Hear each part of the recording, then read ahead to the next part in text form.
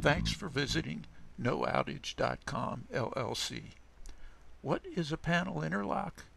This is a mechanical device that can be installed on a breaker panel that serves the same purpose as a transfer switch.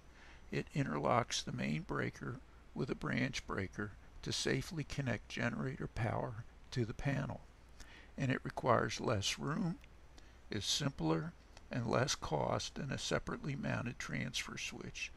Plus, unlike some transfer switches, an interlock allows you to power up all of the branch circuits in your panel.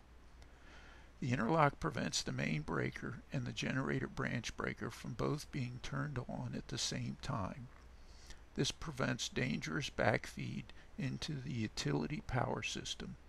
Without an interlock or a transfer switch, there is always a chance that someone could forget to open the main breaker, resulting in a danger of electrocution to linemen, destruction of your generator, and fire.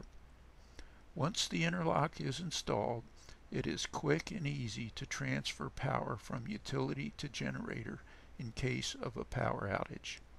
With this one connection, you can now use anything in your home because all the circuits in your home can be energized through the breakers in your panel. Here is the transfer procedure. 1. Turn main breaker to the off position. 2. Turn all branch circuits to the off position. 3. Slide interlock plate to the generator position. 4. Connect and start generator. 5. Turn generator breaker to the on position. 6. Turn on essential circuits one at a time. And it is just as easy to switch back to utility power once it has been restored. Just reverse the same procedure.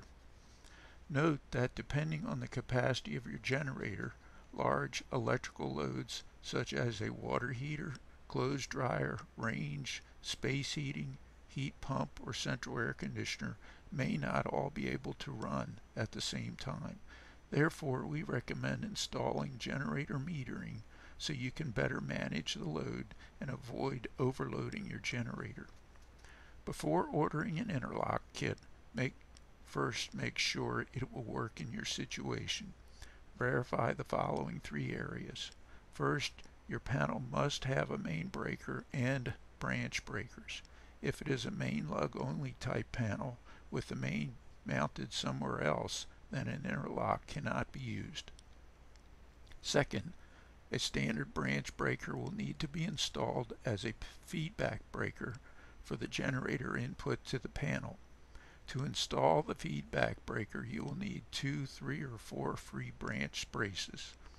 If you do not have enough existing free branch spaces in your panel, you can usually make more space by substituting piggyback breakers for some of your 15 amp and 20 amp breakers. These are sometimes called half-height or tandem breakers.